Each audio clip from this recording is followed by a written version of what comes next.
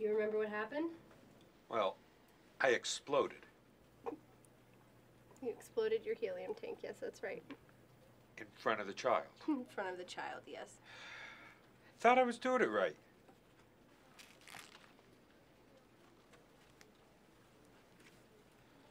Why am I in my nose? Why? Okay. Because it's my birthday, and it's supposed to be festive. You could have been anyone, but you're a clown. And that's somehow meaningful, right? Who are you? I'm here to help you with what lies in the great beyond. How are you doing with your transition? Well, I ruined a kid's birthday party. Tell me your best joke. Wish I could apologize. Tell me your best joke. He's going to grow up having seen a man die. He'll remember blown up pieces of meat and severed limbs all of his life. He was probably too old for a clown. Plenty of them are scared of us as it is. You know, I never wanted to scare anybody. What do I go and do? I explode in front of a preschooler. Story of my life. Come on, kids love violence. They play video games with far worse score. I'm in no mood to justify traumatizing a child.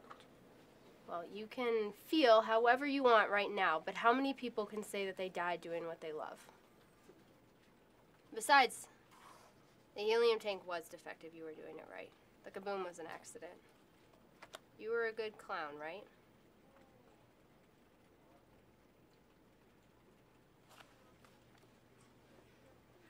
Two fish are in a tank. One says to the other, "You man the guns, I'll drive." What? Because it's a tank. Oh! A tank! A tank! I like a... Yeah. I lived for that. I loved being a clown. I always did.